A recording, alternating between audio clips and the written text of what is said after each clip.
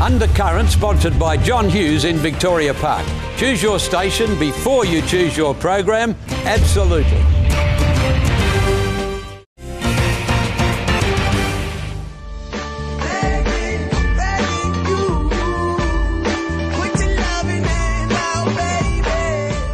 Hello and welcome back to Undercurrent, which this week finds me down here at the Barrack Street Jetty. Well, Jasmine Stewart spoke to John Button about a brand new project called the Innocence Project, which aims to release 100 prisoners from incarceration early each year.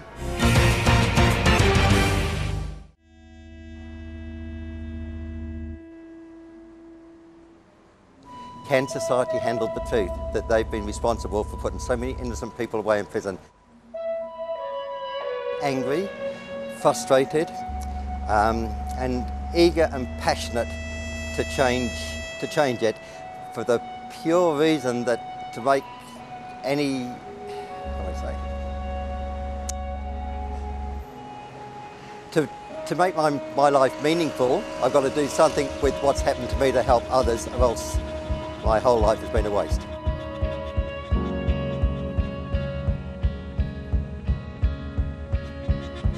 A 38-year sentence, not a 5-year prison sentence, but 38 years, and it has totally destroyed my life, as it destroys everybody's life who is wrongfully convicted.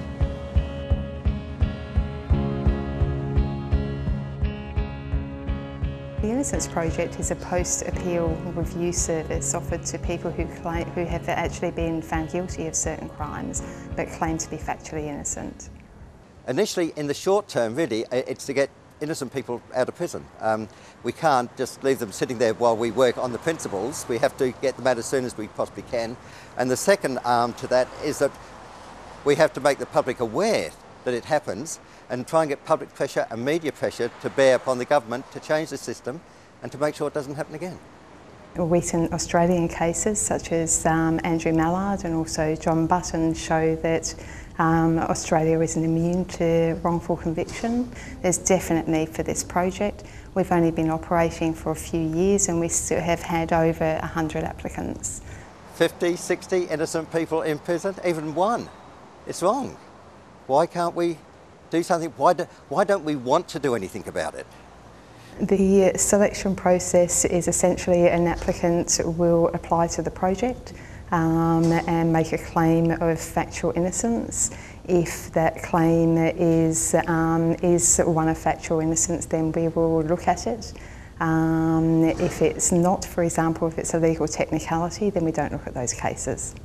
If the evidence isn't there to show that they're innocent, it goes nowhere, they stay in prison. And we're not about just getting anyone out of prison. We only want the innocent ones out, not the guilty ones. Students aren't actually trying to determine innocence. They approach the task from a very neutral perspective. So what they're looking for is new or fresh evidence. So if there is something that would suggest that the conviction was unsafe. They also learn the knowledge and the skills they need to make sure that when they're in professional practice, they don't perpetuate the errors that have occurred in the system. What it does is we're going to have a different calibre of lawyer and judge and politicians in the future because of this. We need to move to a model maybe similar to the UK, where they have a Criminal Cases Review Commission and cases there are reviewed post-appeal in order to determine the safeness of the conviction. Oh, more could always be done. It's the first step, a massive important step. I'm extremely proud of the University of ECU, extremely proud of the young student lawyers that are working on it. I think in the very near future all the universities here with a law faculty will have an innocent project attached to it, as they have up at Edith Cowan.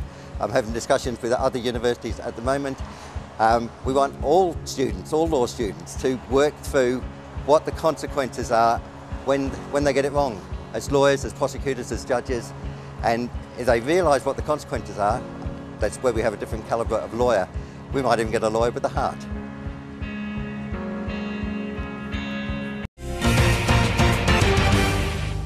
Well, it may sound too far-fetched to be true, but this week Sarah Miller investigates how some workers are using synthetic urine to pass those all-important health and safety medical tests.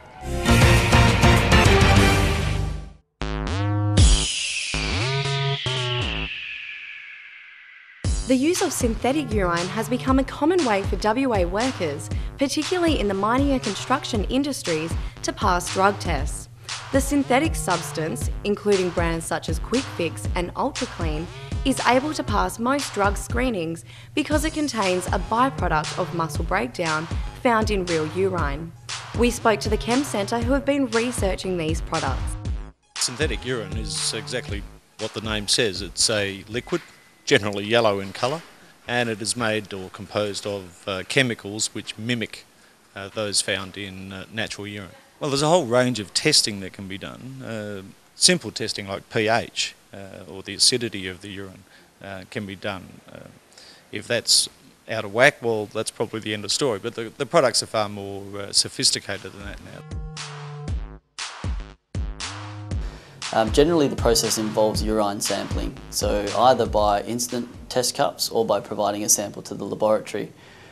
Quite commonly the process is done as part of the pre-employment medical, but very often also we're asked to go out and do random screens on the employees, blanket screens of the whole workforce, or even call kinetic screeners out to in response to an incident. Because the tests are supervised within the clinics and on site, it's quite difficult for them to get away with it. There's also a test for temperature as well as one of our adulteration tests. Well, the synthetic urine obviously will beat the test, so the person who, upon being notified to have the test, if they've got sufficient time, they can get the product, use the product, and if not supervised properly, thereby beating the test and continuing to abuse drugs in the workplace. Fake urine is cold, if you like, it's at room temperature. One of the parameters of urine that they monitor is the temperature of the urine, which should be at body temperature. So when they go into the cubicle to have their test, what they do is they take their fake urine and they put it in their pocket, and lo and behold they have a heat pack which they open and also put in their pocket, and at the appropriate juncture they take out the sample and check that the temperature is correct, and therefore then tip it into the receptacle and hand it to the supervisor. Unless there's suspicion that something's awry with the test, and we then do further testing within the laboratory to see whether it is human and whether it is the right temperature, it is possible for it not to be detected. A spokesperson from Rio Tinto refused to share information about the mining company's drug testing methods, but reassured that their testing practices were consistent with Australian standards.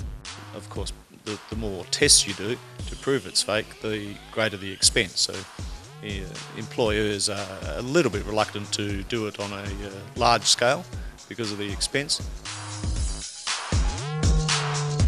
You can't just rely on drug testing alone. Drug testing has to be part of a broader program. What you actually want to do is create a culture where people actually don't take risks in relation to drug use in the workplace, that they don't see it as an invasion of personal privacy, they actually see it as a safety issue, and that then urine testing becomes a small part of an overall strategy of education, prevention, workforce programs that create safety in the workplace that the workforce own. If you don't do that, you're always going to have a system that some people try and get round. Aussie Detox in South Australia is one of the many companies that sell the synthetic urine online. Manager Joe Jones told Undercurrent that the product is sold for party pranks, and he does not believe that it could successfully pass a drug test. I'm Sarah Miller, reporting for Undercurrent. This week, John Hammond sat down at the Court Wine Bar with Steve Zelensky to talk about his often colourful career.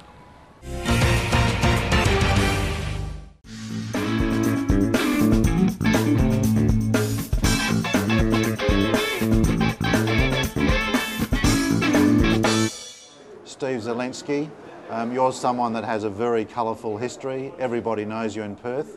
In terms of what you do, your business, raunchy promotions, do you get much criticism from people about running an organisation which hires girls out to perform in hotels? Yes, we get a lot of pro and negative criticism, but a lot of people don't understand the industry, and they say things to me that aren't true. They should really research it and have a look on our website, and then they'll find out more about the company. The girls are wearing basically more than what they were down the beach or Cottesloe Beach. You see more down Cottesloe Beach than you would behind a hotel in Western Australia. And that was something I was going to ask you about. Do you find it a little bit hypocritical that police would charge the girls for obscene behaviour when you have shows like Puppetry of the Penis at the Regal Theatre? Well, that's true, John, because this state is the only state that we have these, a section of the Liquor Act has been imposed by the former Labor government in 1988 it was, and Pam Beggs put it on there, and it hasn't been removed by either government. And it's a waste of police time because there's so much happening out there that should be policed, and they're worrying about things like G-strings behind bars. Steve, over the years you've been a pretty passionate fighter for things that you believe in. What are some of the things that really annoy you about our legal system and our judicial system? Well, what frustrates not only me but a lot of the public out there is the fact that you can be victimised by a police officer or charged by bureaucrats, and you defend your innocence. You go to court and you spend tens of thousands of dollars, and then just before your court case the police just drop it for no reason at all. Oh, we haven't got enough evidence, but it's cost you $45,000 to $50,000 defending your innocence until that time, and you don't get 1 cent back from the Crown. And that actually happened to you, didn't it, on an insider trading charges where the case was dropped and you were unable to recoup 1 cent of your legal fees? Correct, and that's not justice as far as I'm concerned. That's a very, very sad act of our legal system, because you get people out there that have mortgages that can't defend themselves and they just plead guilty, and that's why you get a lot of people pleading guilty to the point where they're not guilty and they just wear it. And Steve, I mean, you're in the business of hiring out young, beautiful women to hotels for events. Do you have a young, beautiful woman on your side at the moment? No, I don't, John, but I at this present time I'm having a few problems in that department, but we won't go there. But as far as, yeah, we hire out not only young, beautiful women, some of the girls there are quite educated, and we have different clientele out there that would hire them simply for communication. It's not just about looking good, it's about looking good, being able to handle yourself in a conversation, and also talking to different aspects of society. And Steve, what do you do outside of your work in Raunchy Promotions? What other things do you do to keep occupied? Oh, I do property development and also share trading, and involved in a new company called Biosis, which is we've just experimenting with a German product which is a green factor. In other words, it turns stale water into fresh water. Well, that'll be pretty popular in Western Australia right now. Already trying it in Port Hedland and a few other places, so it's looking pretty good. And pretty much over the last few years, Steve, you've been based in the city of Perth. Is Perth your true love, your true home? West Australia's got many beautiful places. I'm in Perth at the moment because of business commitments and things like that. But yeah, it's great. Perth is a great city, and I think we're very lucky to be here. When you travel around other parts of the world, especially even the eastern states, you look at Perth and you think, what a beautiful city we're living in. And Steve, I'm not expecting an answer to this question, but you're a man that doesn't like to reveal your age, aren't you? Well, I don't think, over 45, I don't think a man should reveal his age. So we know you're at least over 45. That's correct, yes. We'll leave it at that, will we?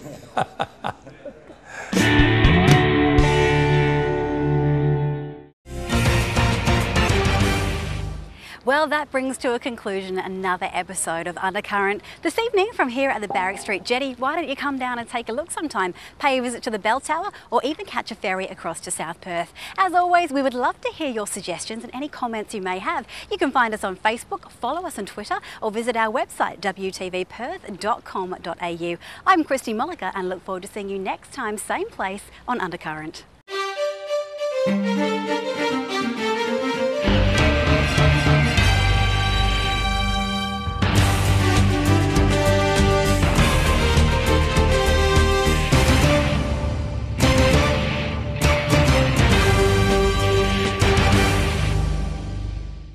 Undercurrent, sponsored by John Hughes in Victoria Park. Choose your station before you choose your program. Absolutely.